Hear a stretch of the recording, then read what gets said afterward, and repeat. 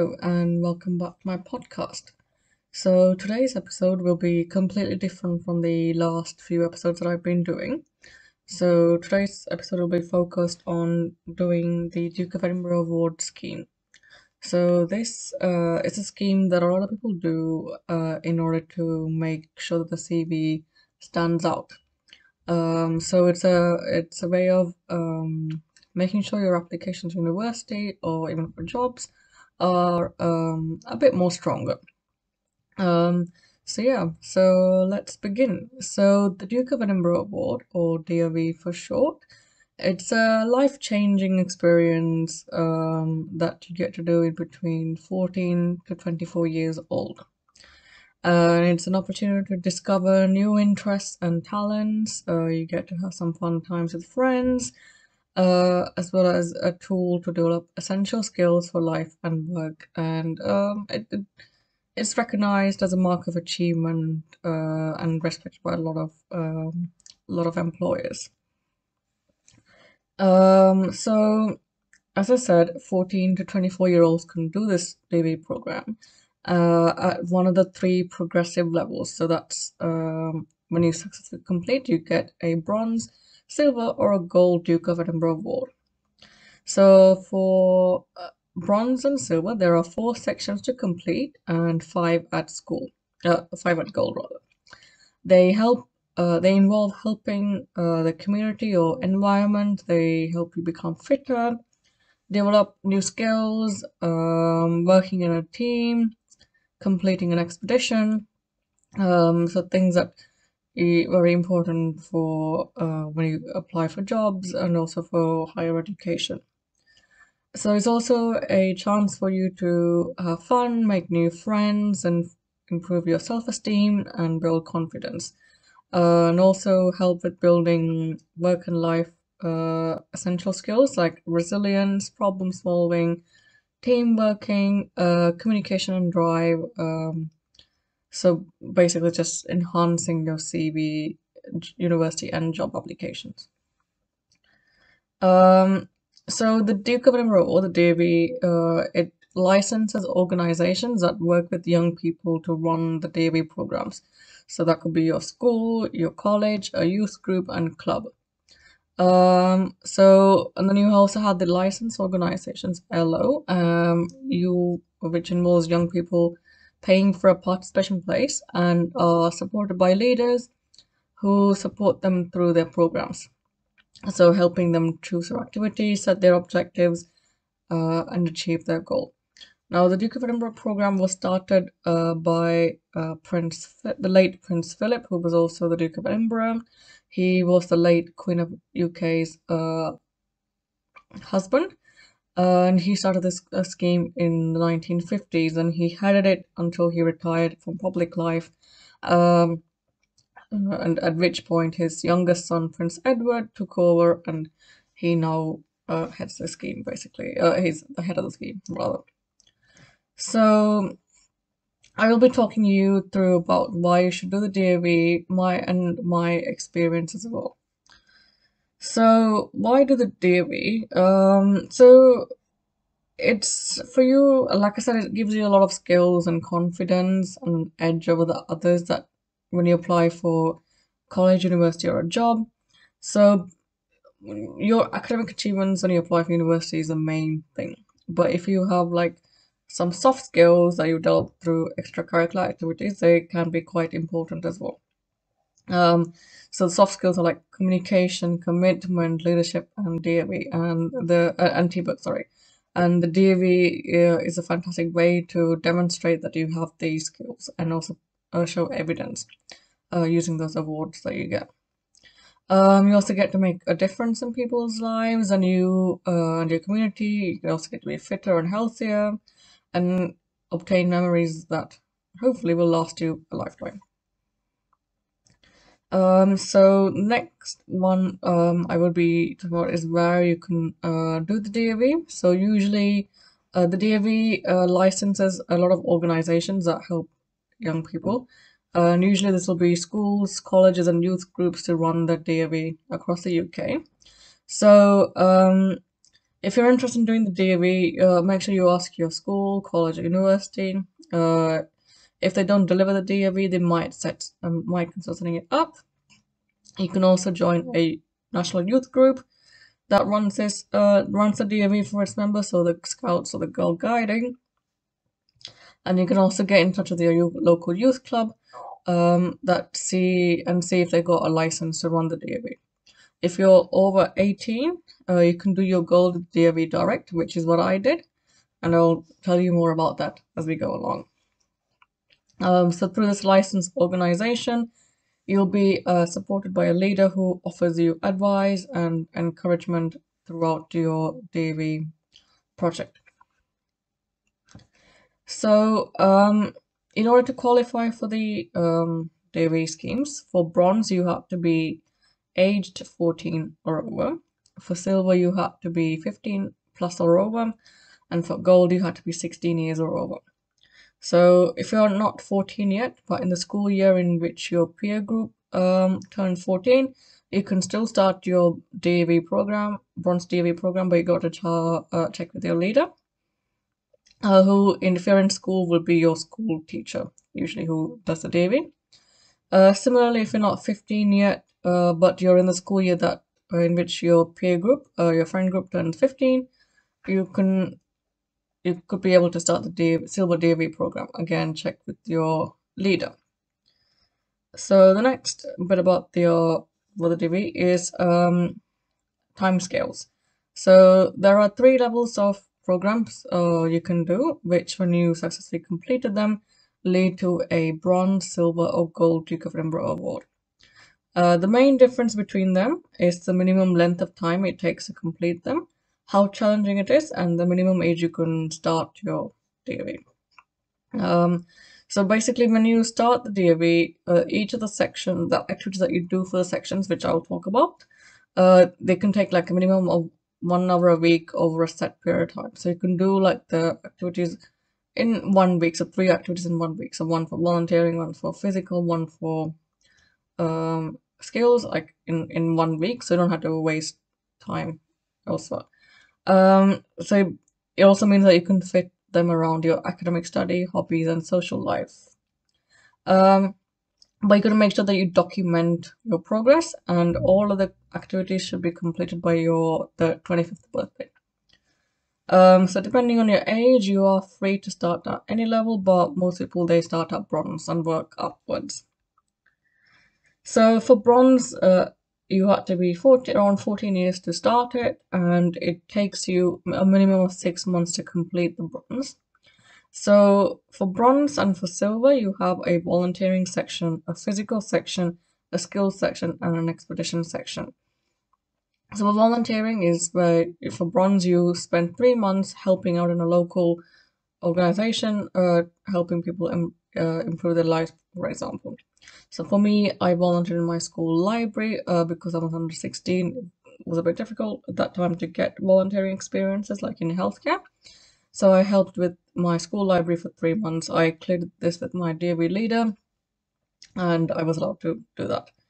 For my physical section, I did it for 3 months as well, and I did what did I do? I did karate. And for skills, you are expected to do a minimum of 3 months, and then for your expedition section, you spend 2 days and 1 night. So this one thing I need to add as well. So you also have to spend an extra 3 months on one of the volunteering physics or physical or skills section. So my skills section, I think instead of doing the recommended 3 months for bronze, I did 6 months instead to make up this extra 3 months. And I did my skill in trying to learn to play the violin. And then when it gets to the expedition section, basically when you get to do the expedition, you have to walk a set distance, or hike, or horse ride, or if you use a wheelchair, like travel a set distance for 2 days for bronze, and you got to camp during that 1 night. So you need to come up with like an aim and a goal, and you work in groups of 4 to 7 people. So 4 being the minimum and 7 people being the maximum. And you got to, if you're walking, which is what I did, you got to carry all of, for all of them actually, you had to carry all of your hiking equipment, your camping gear, all your food, all your drinks, water, like things you will need when you're hiking, in order to be self-sustaining during that time. The DAV website has a list of all this information, but I will also post it on my podcast as well. Um, so for the volunteering physical or skill sections, it's your choice which one that you want to do, and you can change it. But just make sure that you set goals for each section so you know what you're doing, what your aim is when you come to completing the necessary progress. So for silver, it will take you at least 6 months to complete it if you've already achieved your bronze, or 12 months if you jumped straight into silver. So for volunteering section, the DB recommends doing 6 months. For physical and skills, one section it has to be done for 6 months, and the other for 3 months. And then the expression section lasts 3 days and 2 nights. If you didn't do bronze, you must undertake a further 6 months in either the volunteering or the longer of the physical or skills section. So for me, because I did I did a bronze for silver, I did 6 months of volunteering. This time around, I think I continued with my school library. And then because again I was under 16 when I started it, so I just kept going with my school. Not to prolong the DAing. And then for my physical, I did 3 months as well. I did 3 months in badminton, again at my school. And for my skills, I did 6 months of trying to learn to play the piano. And then for the expedition section, I walked again for 3 days, and we camped for 2 nights in 2 separate campsites in the Peak District. So usually for the expedition, they tend to take place in national parks. You can also do it abroad, in like rainforest or in like national parks in like other countries. But again, that's up to you on how you want to set it. Usually people tend to do it in their home country because it's just easier to set up. Now the timescales for gold. So you need to do your program for at least 12 months if you've achieved your silver award, or 18 months if you started at gold level without doing your silver, even if you've done bronze. So the big difference in gold is now you have a 5th section, which is your residential section. So for this, you got to stay away from home for 5 days and 4 nights doing a shared activity with people you don't know. So for the volunteering section, you usually do 12 months. This is if you've done silver. Your physical and skill section, one section has to be for 12 months and the other section for 6 months. Your expedition section has to be 4 days and 3 nights, and your residential, like I said, has to be for 5 days and 4 nights. So I was at university in my second day when I started, or going into a second day when I started the Gold DAV. For me, I did the volunteering for 12 months in an active listening service. Now, the scheme that my university had. Now, because the university semester like dates were roughly 9 months long, and I had a gap of like 3 months where I did nothing because of summer holidays, I ended up having to recalibrate my time scale. So I, to make up for the extra 3 months I didn't do for volunteering, I finished it off when I started my start the new academic year again, and I completed by I think before the Christmas holidays again. And then for physical, I did 12 months of going to the gym. And then for skills section, I did 6 months, and I joined the arts and crafts society that my university had, and we met once a week to do different projects. For my expedition section, I did 4 days and 3 nights. No, I did my expedition in October 2020. It was the end of October 2020, and we went to the Peak District. Now, 2020, as you know, is the year of COVID. And by October, in the UK, I think we've had some easing of the restrictions, so we can still gather indoors with like the multiple households. So my friends and I, we ended up booking a youth hostel. So the DOE had a scheme set up called the DOE with a difference, which meant that you can actually end up doing your expeditions in your local area.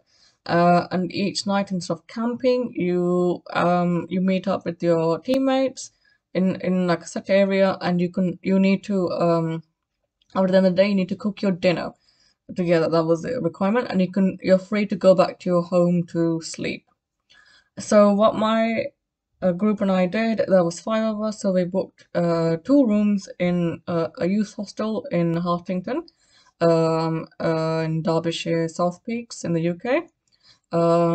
So we stayed there, and we were allowed to use uh, the the hostel's like outdoor area, seating area to cook our meals. And we were also allowed to use their drawing rooms to store our things. So that was open. But what wasn't open was the kitchen. So we had to cook outside, which was allowed. And we did loop walks. So instead of walking from campsite to campsite, which is what we did for Silver, because as I said, Silver, you do 3 days of walking and 2 nights of camping. You had to walk from a set area, a set start destination to an end destination. Like they're both very different destinations. So for gold, I did loop walk. So basically, my start and end destination was the same place, which was the youth hostel. So we walked around in a loophole, which was accepted at that time. Now, when this recording comes out, it'll still be 2022, the year 2022. So the DOE with the difference still will exist until the end of October 2023. So if you're doing your expeditions anytime soon, you'll find that your like you can do your expeditions in a different way to normally what would have been accepted. So just to go back to the gold again, if you didn't do silver, you had to undertake a further 6 months in volunteering, or you had to do the longer of the physical or skill section. So now we come to the cost of the DAB. So when you sign up for the award, you have to pay a participation fee. So that's £24 for bronze award, £24 for silver, and £31 for gold. This is in the year 2022. It could change in the future, so do keep a check out for it. And with this money, you'll get a welcome pack, sorry.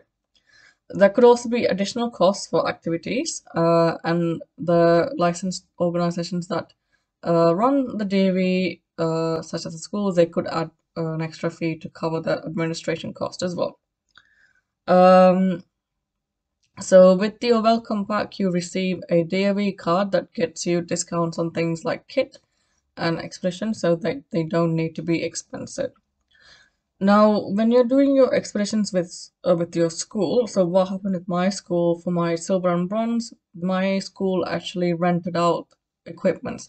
So for the expeditions, things like rucksack, the cooking stoves, the gas needed for the stoves because of the gas stoves, as well as like the tents or the tent pegs. I think they also rented out sleeping mats and the sleeping bags.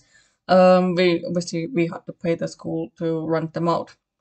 So not everyone brought everything. But you had to get your own hiking boots, which had to be the ankle support hiking boots. You also had to, if you wanted to get your own rucksack, you could.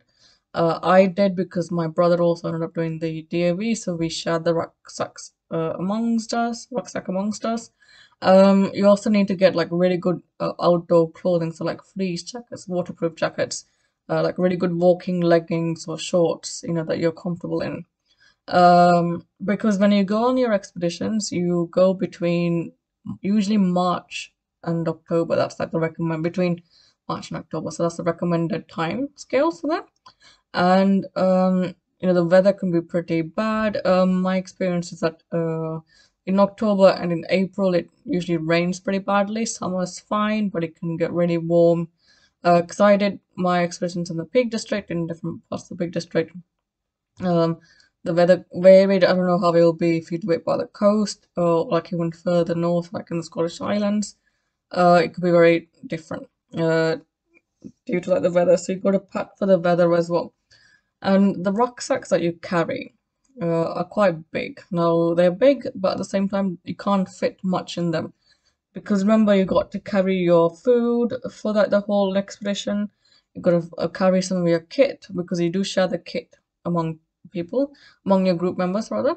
So kit as in your tent, and the cooking stoves and gas. You do have to share that amongst everyone. Um, the DAV also has a kit list that they recommend getting. You don't need to get everything as long as you have good walking shoes and socks. And if you have like good utensils to use for your like eating and like cooking, you're fine. Now depending on the campsites you stay in, some campsites are pretty good in the fact that they have like running water, so there will be like toilets. To have like showers and stuff. So in that case, obviously having a small towel, usually like a face towel, I would say get that because that's the one you can fit in. So face towel, soap. A bar of soap was much easier to carry than liquid soap because it took up less space and less weight. And also like I wouldn't bother carrying shampoos because your hair will get dirty, and that's a lot of weight to carry again. So leave that until you go back home. Um, and what else? Yeah, some for gold when you're camping, one of it has to be wild camping, so you can't obviously get access to running water. Also, make sure you have your like any hygiene products you need, like some menstrual pads for girls, also like toothpaste, and lots of hand sanitizer. You will need to use hand sanitizer because when you're having lunch, you won't be having it always in tourist information places. It might be like in the middle of the field, so having a hand sanitizer does help. Okay, so I will talk a bit more about food as we go on as well. So once you decided that you wanted to do DAV, what you do is you sign up. So after you signed up, your leader will email a link with your eDAV account. So this is where you log your progress through your DAV program, and your leader can check in and approve that you completed your activity for each of the sections. So once you've added your home address, the eDAV sends you the welcome pack. I got it through my school for my gold and bronze, but for sorry, for my bronze and silver, but for gold, like they were sent to my room, and you get your DAV card as well that gets you discounts. So once you're signed up, you can start choosing your activities that you want to do and decide your goals. Now your welcome pack also has like these booklets where you can record your progress, and you need to put the aim down and the conclusions that you've had since doing it, and the signature of your assessor. So when you're doing your skills, physical and um, volunteering section, you need and your residential for gold, you need to have someone like sign it off saying that they saw you coming once a week to these sessions and that you actually did something. So they need to approve it. They need to sign it, and you need to scan that document and upload it. Now for my gold, I didn't use that booklet. Instead, I managed to get like the welcome pack contents from the DAV website. I signed it, downloaded it, and I sent it to my assessors. They did it for me and they sent it back to me. And I uploaded them. I think you can also now do it where you just send a link to them, they complete it, and they press submit, and it's all done. That's how it happened for my expedition. So it really varies on which your preference is. So once you finish everything, your leader will make sure that everything you've done is fine. They'll approve it, they submit it, and then that will get sent to your local authority or the head office in London. if you did it through eDOE, and you can and they will check it off, and that's it. You completed your award. So okay, so your eDOE, so that's the digital system that the DOE has, so where participants can record your progress and activities online. And like I said, you can get your section approved by your DOE leader. So it's pretty easy to use. And they got the DOE website has a lot of like stuff that you can use to help, that will help you out the website if you are struggling. One thing that I really liked and used a bit for my gold was the eDOE mapping. Now, when you're, especially on the hiking expeditions, because that's what I did, the walking expeditions for them, you have to have a ordnance survey map. So that's one of those like handheld maps, paper maps that people use when they're hiking, and you had to draw out your route. Now, like I said, for my bronze and for my silver, we walked from the start destination. So on the first day, the start destination will be the car park that you get dropped off at from by school, or whoever you're doing your DV with, and then from there you start and you walk to your first campsite. So you had to map out that route, and your leader will check it to make sure they approve of the route. Now, the route has to be challenging to an extent, so you got to climb hills with a rucksack, and you also had to have a goal for the expeditions as well. So one of the goals I had was to observe the local flora and fauna of the area we were in. Another one I had was like to explore the historical sites of the local area. So after that, we had to look up presentation. So I just observed what I saw, wrote it down. When I got back home, Googled it, and just gave like a brief presentation on it. So you had to basically map out the route. So for the second day for silver, you will do the same as also go from the first campsite you stayed that night to the second campsite. And then for the last day, it'll just be from the campsite to your drop-off point where you need to then, your end destination rather, so where you get picked up and you go back home, basically.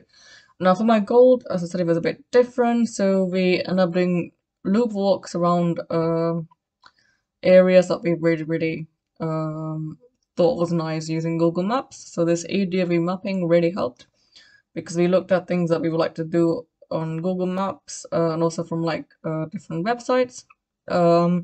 So like I said, I stayed in the youth hostel at Hartington Hall. So they had quite a few trails, like the Tissington Trail. There's quite a few historical sites you can see as well.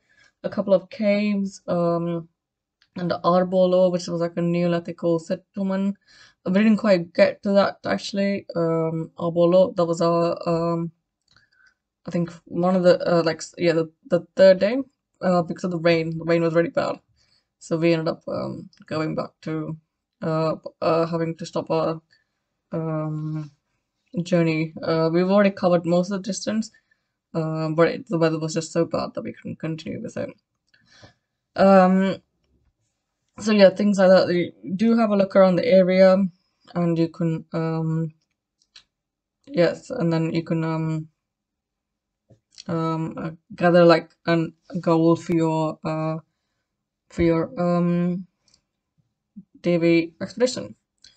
Now, if you're like me and you did your DOE after you started university, so after the age of 18, you can sign up using DOE Direct for Gold. So it's a direct way for 18 to 23-year-olds to achieve the Gold Award online and independently without having to like be involved with the local DOE center. So basically, it just lets you do your DOE activities in your own time, and you get support from DOE leader who will be based in the head office, and either via like email or phone. So I would get phone calls every so often from my DOE leader, and also get like emails as well whenever they were free. Um, so that's it about the DofE overall. So now I'm going to tell you more about the tips that um, I gathered once I started doing the DofE. Now, one main thing I would like to mention is the budget. So DofE is a rewarding scheme, but it's very expensive, especially when you do the expeditions. The cost of doing the award increases every level due to like the increase in the time scales and the expedition's length. So make sure you don't break your bank. So what I would say is um, if you can like rent out equipment from someone, that might be cheaper than buying it, especially if you know you're not going to be doing all of the levels. So initially, what I would say for bronze is maybe rent the equipment, so rent the rucksacks, the the tents, the like cooking stoves and gas, cooking gas, because the gas stoves actually, and like any other equipment that you need, see if you can rent. So, oh, you also need a compass for the maps as well. Maps usually, like my school gave it to me, or like your leaders will give it to you. So you get it from them. So like rent them out, so that you don't have to pay for it. And after you completed your bronze, then you'll know actually, do I want to do silver or gold? Now, if you do decide to do silver or gold, then it might be worth buying a rucksack, which is what I did. And it worked out well because my brother also ended up doing all three levels, so we shared it. Um, so that's that. So like I said, there are also 47 people in each expedition. So another money saving tip is that you can split food and cook amongst yourself. So for example, my group and I, we bought two wholemeal pastas, two rice packets and two pasta sauces. We shared the cost amongst ourselves and we cooked them amongst us for dinner. Um, so basically it worked out very well. We just needed one stove and we effectively cooked a large meal, and it was energy saving as well. So like I said, because I did my gold expedition in a youth hostel because of the pandemic, we were able to bring more items than possible. So we were able to keep like any unnecessary items in our room whilst we explored array. Unnecessary means like food for like the all of the days, because each for our lunch we all had sandwiches, so we didn't have to carry like all the sandwich fillers, just for what we needed that day. We can For breakfast we all had oats and porridge. So I think we also bought evaporated milk. We also had like tea or coffee in the mornings, and also like a hot drink in the evenings, hot chocolate. So things like that you can bulk buy with your group and bring them with you. So it was a cost-effective way of cooking, basically. So we kept them all inside. So because we didn't get a chance to camp for gold, so that was fine. Because of COVID, we ended up staying indoors. Not because of COVID, rather, it was more the weather, because it was end of October, it was quite rainy and cold. We asked if we could stay indoors, and thankfully it was allowed. Usually this wouldn't have happened pre-COVID, but it did because of COVID. Um, so it was nicer, I would say. Also remember to bring some snacks to keep your energy levels up, because you will get hungry with all the walking. So like things like nut mixes, you can make your own granola bars if you're interested in them. Um, I found nut mixes that I like, the nut protein nut mixes, quite useful to have. Don't bring like any unhealthy things like crisps or chips or anything like that, because they don't really do much for you. Sorry, pardon. Same for noodles as well. The pot noodles, they are very salt content heavy. They're not very good for you. Some people do recommend them because you can use the container of the pot noodles as like another container for your food and then throw it away. But it's up to you. Like it honestly depends on how much space you have. So they do take up a bit of space. Um, so yeah, so that yeah, and then another tip is exercise, exercise, exercise. It goes without saying, but the DAV expressions are mentally and physically taxing. This is I learned this the hard way on my bronze. And I thought I was physically fit at that point because I did karate. I also did like the school gym lessons, so I was having physical activity 2 to 3 times a week. So I thought I was fine. I wasn't. Um, I still had some pain after each expression, so back pain usually because of rucksacks. They do take a bit of getting used to. But it was also due to a lack of like endurance and stamina on my part. So make sure if you are doing activities to help you with DAB, that you do activities that help you with your endurance and stamina. Um, so you need to do, and I'll recommend doing them consistently every day, including the expedition site. So you make sure that you, like after the expeditions, you're stretching your muscles, so that they don't won't be too sore, and the next day you will feel better. I also recommend exercising with your packed rucksack, especially climbing steep areas. That way you can gauge the weight of your rucksack on your back and you can build up your stamina too. Again, if you get sore, make sure you stretch your whole body. But I would also recommend doing a lot of upper body work exercise as well, so that you can strengthen your back. And my last tip is to make sure that you enjoy. So most people do the DAV to enhance their CV, and whilst this has some truth, it still makes you a capable and all-rounded individual. I found out that I can definitely survive camping, because I thought I was a city girl at heart, but I can, for short periods of time, I can definitely handle camping. And it's something I would do later in my life, not necessarily with the 65 plus liter rucksacks we had for Davy. I think I would go with the smaller rucksacks that I had for my gold award, um, because that was much more attainable. Davy is something that you might not get to do again, and since you have until the age of 24 to do it, do look into doing at least one award, even if it's gold.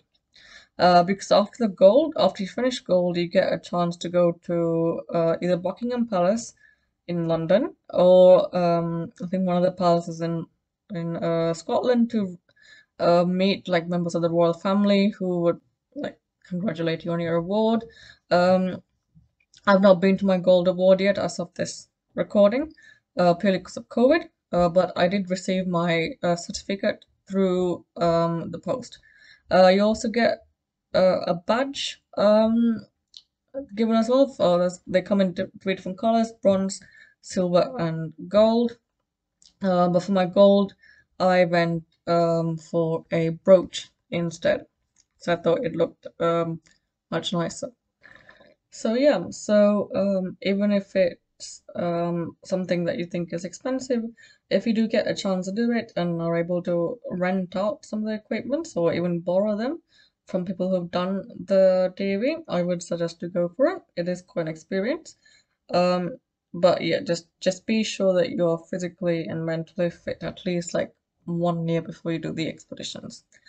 Now, one thing I forgot to mention in the expeditions, just realized now you have two chances of doing the expeditions. So one is the practice expedition and one is the qualifying expedition. So practice, as you guessed it, it's a practice route that you do, and then the qualifying is the actual expedition that's counted. So with the practice, you get used to what you need to bring with you for your expeditions, what you need to carry. It tells you how your physical performance is, so you can for the qualifying you can obviously solve any issues that you've had during your practice. So that's the reason why you have to do it. So just be mindful of that as well. So if you do decide to do DAV through DAV Direct, so that's if you're after 18 years of age, or between 18 and 24, 23-24, and you want to do it without having to attach yourself to an organization, um, you can also do your expeditions with different companies, and they will act as your assessor. So basically, assessors are the people that you have for your all of your 4 or 5 sections, and they assess you on your aims, and they just like give their opinion of how well you did for each of your sections, and they sign it off. So your assessor would be the company that you have that you do choose. So these companies you can find them on the DofE website. I'll put a link up for the DofE on my channel as well, so you can have a look at it. So you can find different companies who you want to like either walk or kayak, canoe, or horse ride, or cycle, or like using a motorized transport if you're disabled. I realized I forgot to mention kayak canoeing as well. So they can help you out with it, and that's something that you can organize. Yeah. So if you don't have a team as well, like a group of 4 to 7 people, they can help you with it. You just sort of like sign up for like their open events and hopefully get something out of it. So yeah, so that's it for this episode. If you have more questions on DAV, please feel free to contact me. But also the DAV website's pretty useful as well for all the information you need to know. So anyway, thank you for listening to my podcast, and I'll see you guys next time.